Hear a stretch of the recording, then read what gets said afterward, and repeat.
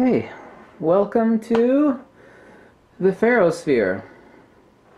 Seems simple enough. What are we looking at? Inside is some ferrofluid, a special dilution. Actually, less than half of the dilution is ferrofluid. And let me turn on the lights for you really quick and let you see what it is we're looking at. We're looking at a 4-inch completely hollow glass sphere with a few milliliters of special solution, at the base of which is an LED ring light. This is created by Mike Palazzola, an electrical engineer. What we have here, and this can be scaled up to any size, and what can be done with this? Let's investigate that in the upcoming days. But let's take a look at this wonderful invention by Mike Palazzola. What do you think? Now, even the ferrocell is never done justice unless you actually have one in your hands, but I can assure you that this particular invention gives you a complete 360-degree view of the magnetic field. Now, this sphere is completely hollow.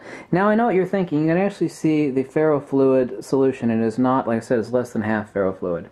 In the base of this 4-inch glass sphere, which is, about 1/3 of a millimeter thick, and you're thinking, well, I can see that, it's been swished around the inside of the sphere. Now, this sphere has not had the fluid swished around the inside, like swishing mouthwash around your mouth. It's not been swished around with this fluid now for going on 6 minutes. So far as reactivating, if you will, this ferrosphere, this is magnetoholography too, by the way. Okay? There's going to be upcoming science, there's going to be upcoming inventions from this principle, magnetoholography. There's magnetic holography, magnetic resonance imaging. We have a strong magnetic pulse interacting with molecular cells at the gyromagnetic frequency that is actually settable and tunable on a magnetic resonance imaging machine. Now, I've said many times before that simplicity is divinity. It does not get any more simple than this. This is as simple as it gets. Now, here you can see the plane of inertia along this 2-inch magnet. Now let me carefully put it back here because the table it's resting on is metal.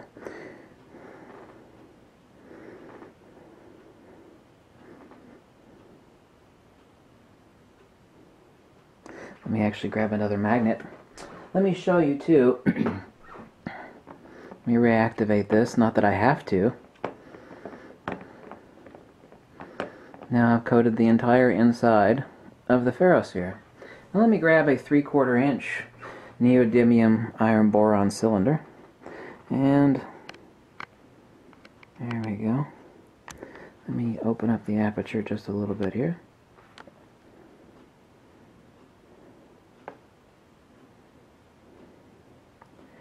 If you could see this in your hands, if you think the video is stunning, if you're actually able to see this directly head on, and if you're actually able to see this in your hands, you would be amazed. As I told you, my friend, my rather rich associate, he's not an associate, he's my friend, he's much older than me.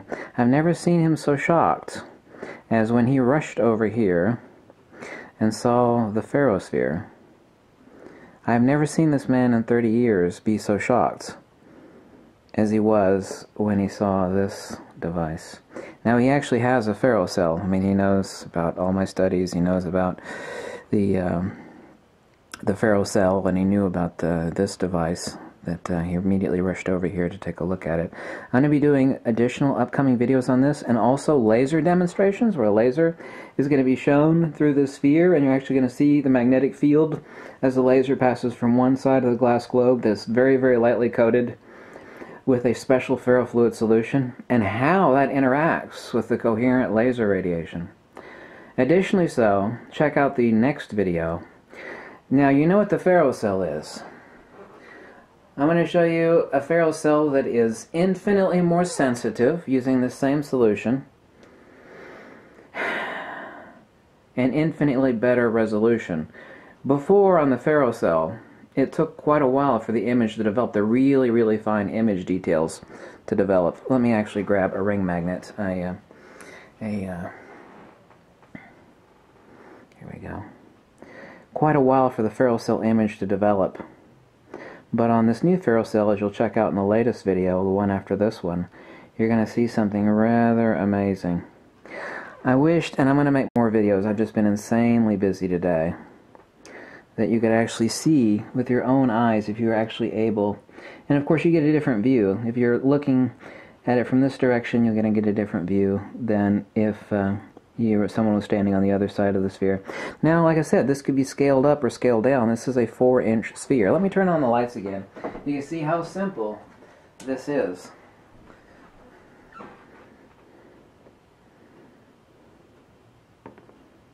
Simplicity is divinity.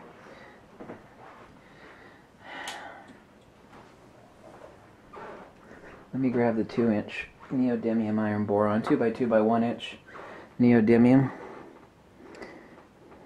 Which of course I can stand back further with this one. I need to actually coat this in black tape so it's not so reflective. Here you can see the plane of inertia. Now these are only using white light. Look at that. This is only using white light LEDs. Something else very wonderful happens when you use RGB LEDs. You could probably guess what that is, especially really powerful ones. I'm going to be showing you that in the future days. I'm sorry that I was so insanely busy today that I've only had time to make a short video. I know I did quite a build-up to the Ferrosphere invention here, but I assure you, you have not even seen the beginning of the potential of this amazing. Now, I used to have a lava lamp back in the day. I think it'd take about 30 minutes for that thing to warm up. What do you think about something that gives you true, scalable, to any size, holographic view of the most fundamental principle of the universe? You remember back when you were in school and you used iron filings to view a magnetic field? Now we have true magnetoholography. We're actually able to see in real time. The only electronics that is feeding this thing is the power to the LEDs at the base. Do you understand how simple this is?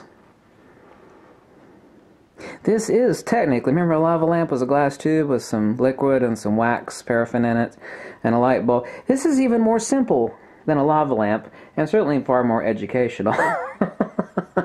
I'm not saying this is actually a viewing device. I can imagine how much the crystal rubbers would actually love this ferrosphere. We're talking about true holographic real-time viewing of an actual magnetic field in a hollow, did I repeat that? Hollow sphere. Did I mention that it was hollow? No.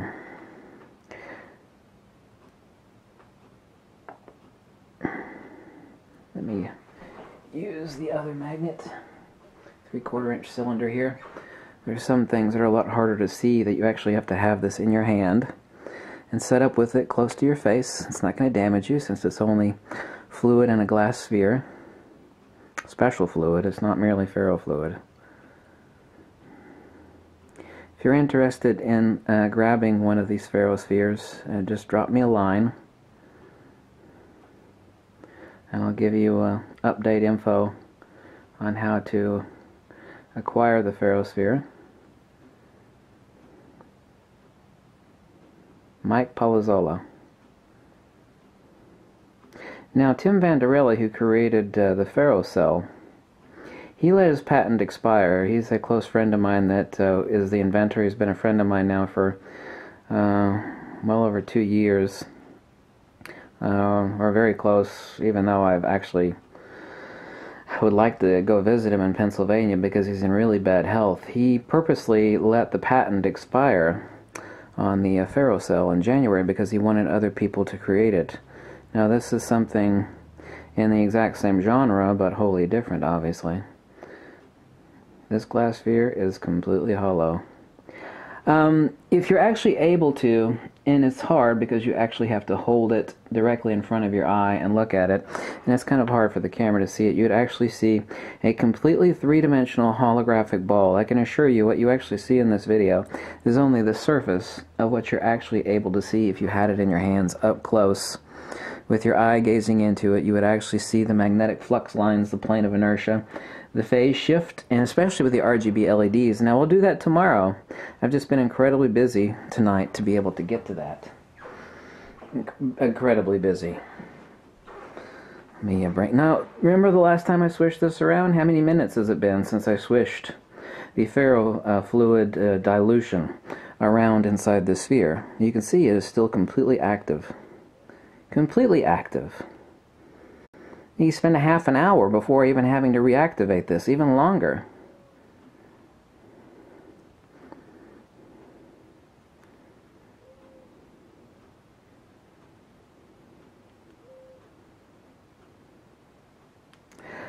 Thank you for watching. I hope you enjoyed this. This is a simple first step. And let me turn the lights on so you can see how simple the device is once again. First step, and I'm going to show you a lot more, but please stay tuned to the next video where I'm going to show you a much more magical ferrocell that is extremely sensitive and extremely reactive. So please watch the next video. You're going to really like it. I hope you like this. Now, and you see in the bottom here, we simply have a ring of LEDs. And this, it's that simple.